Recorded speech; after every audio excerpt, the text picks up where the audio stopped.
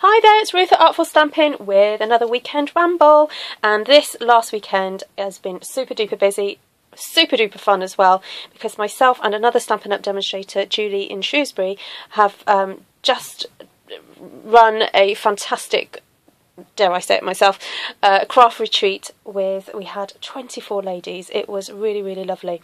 Now, we got all the ladies, actually it was Julie's idea, to make some swaps, and although they, some of them balked at the idea and thought, ooh, they absolutely loved it. I've got to say, I think it was probably one of the highlights of the day for them to do their swaps. So we all got in a line and all swapped with each other.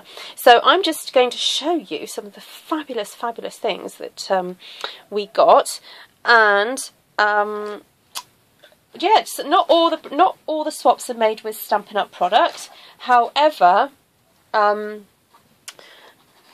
we asked that at least one thing on there was Stampin' Up! So that was great. Okay, so I've just noticed I've got two of these because there was a lady who I think made a miscalculation with her swap, so I ended up with extras. So here we go with one. Look at this lovely, lovely card. And I think this has been die cut, so this is actually the aperture. So she's cut out a heart from there, and then put that really pretty rose that's retired, and that really lovely little sentiment, spread the love.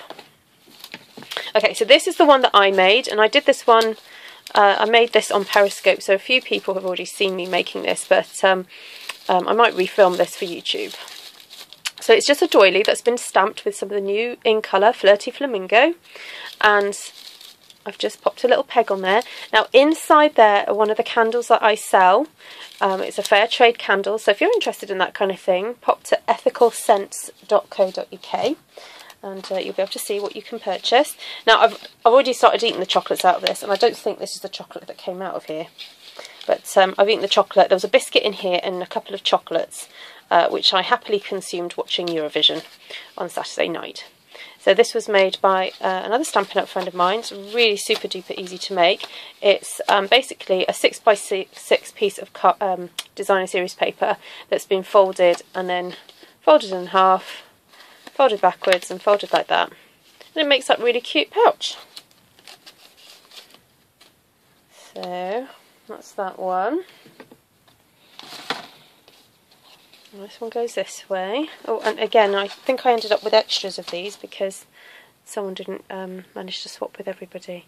But isn't that a pretty card? And that's using the butterfly from Butterfly Basics. And this is the gorgeous flower that was available during Celebration. And this is, oh, this was such a popular flower stamp in Celebration 2015. The lotus. Now this was made by one of my newer customers who's absolutely fallen in love with Stampin' Up! She really, really has, yeah, absolutely loves Stampin' Up!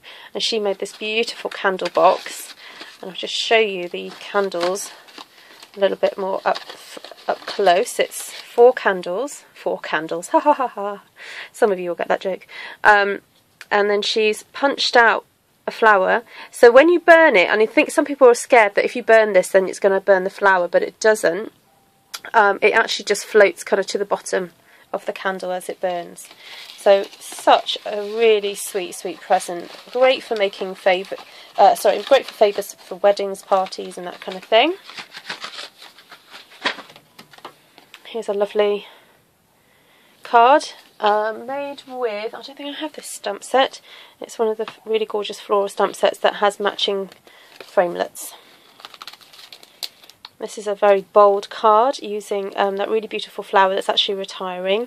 So there's only a couple more weeks for you to order your retiring goodies. And already thinking ahead to Christmas, this is a beautiful sponged background with silhouettes in the front and then that lovely verse. And yeah, no, it's really good ideas for Christmas, that one. This is Wetlands. Some really beautiful masking here and sponging.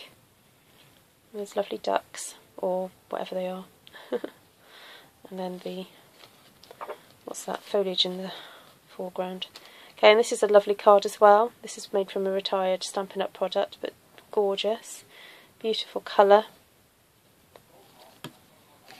Oh, I've seen that one already. Now this one looks like it's been embossed. It's very similar to the swallowtail butterfly that we have, but this has been embossed. Yeah, and I think she's also, I can open it. I don't know if she's put embossing powder onto one side of the embossing folder, and then I think she possibly has actually. Yeah, be interested to know how she did that. It's very cool. Here's another pretty one with, oh, my new favourite stamp set, Wildflower. A really cute butterfly. Now this was really clever for a swap, so if anyone's watching who does do swaps, whether you're a Stampin' Up! Demonstrator or go to crops and swaps and things like that, this person has made the card but has left this area free for you to stick your own sentiment or to stamp your own sentiment. I just thought that was such a great idea because it's actually really helpful to be able to reuse the swaps. Often I repurpose my swaps and make cards out of them and donate them to charity. So sometimes it's nice to be able to put your own sentiment on there. Now this is just so simple and effective. This is the what stamp set? Work of Art. Just had to glance backwards then. Work of Art, just a great use of that stamp. Very simple, but very, very effective. And actually, I think the lady said that that was the first stamp set that she'd ever bought. So I thought that was quite sweet. Now this is a set of really cute tags. I guess you could use them as bookmarks as well.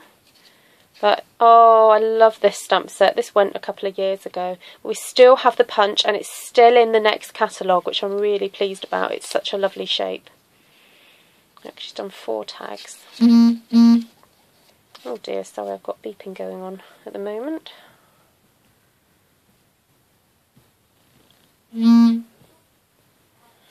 Sorry about that. This is a really lovely card, made with the bow punch. And the lady who made this said, although she really does love the bow punch, punching out 26, and actually you have to punch out double because you have to punch twice to make the bow, was a little bit testing. But I think it was worth it. Her swaps are lovely. Okay, this is a really nice stamped card, and that's a really nice use of the Flower Shop stamp set there, mixed with Petite Petals, and then I think that's a butterfly that was in a celebration from a couple of years ago. Oh, I always like little packages, because little packages often mean that you've got little sweeties, yummy, yummy, yummy. So that's the butterfly from the butterfly framelets, and this is from a retired what were they called, embosslet type things that were really popular a few years ago, but lovely. And this is probably made with the envelope punch board or the gift bag punch board. Either one of those would make that. Oh, and that's come out of something. Oh, and that's similar to the other one I've just shown you. This is a really, really lovely, very simply stamped card with a little bit of the washi tape and sequins. Great use of gorgeous grunge there. We're down to our last few now. This is a nice bookmark. I just think I might use that one to put into my catalogue. Very pretty, lovely use of colour. And I wonder if that might be some of the new in colours. This is a nice one, framing of the lotus blossom. Now this is using new product. I know this because my downline Fran made this one. So this is a little bit of Sweet Sugar Plum, Flirty Flamingo and Dapper Denim and Emerald Envy, and she's used the new dies and stamp sets called, oh, I'm going to have to look it up what that one's called, but it's a really, really cute stamp set. Okay, I think I've come to the end of that. Right, well, I'm going to just show you one of the projects that we worked on this weekend, and this is how I set it out for the ladies to have a look at how to make it. So this was their end result. This is what they were making, but their colour schemes were slightly different. I used mint macaron lace for this one, but they had Tip Top Taupe, the vanilla satin, and a pool party seam binding. So basically they had to cut 21 centimetres of the lace and the ribbons combined, and then just do a running stitch all across there. And I was really kind to them. I went and pre-loaded their needles for them so they didn't have to think about threading those up. Then basically that turns into a rosette, and then they had to stitch a few little bits to hang down, and then stitch it all together with the ribbon and the brooch back. And then they had to stamp onto the muslin bags and then add a little bit of extra stitching and some stitching along the top. Now some of them chickened out, they really didn't want to do the stitching, which was absolutely fine, but I think all of them went home with a pretty new kind of rosette or badge to stick onto their coats and things. So anyway, well, thank you very much for joining me, and I hope to be releasing a few more videos on YouTube this week. I've got a quieter week. I haven't got anything major to prep for. So thank you for joining me. If you don't subscribe to my YouTube channel already, please hit the subscribe button, and also head over to artfulstampin.co.uk if you want to check out those items that are in the retirement list and we're saying goodbye to forever. I'm really excited. The new catalogue is out on the 1st of June, so if you'd like one, please go to artfulstampin.co.uk, sign up for my newsletter, and just within that sign up form, let me know that you would like a catalogue. Okay, well, thank you for joining me, and take care. Bye.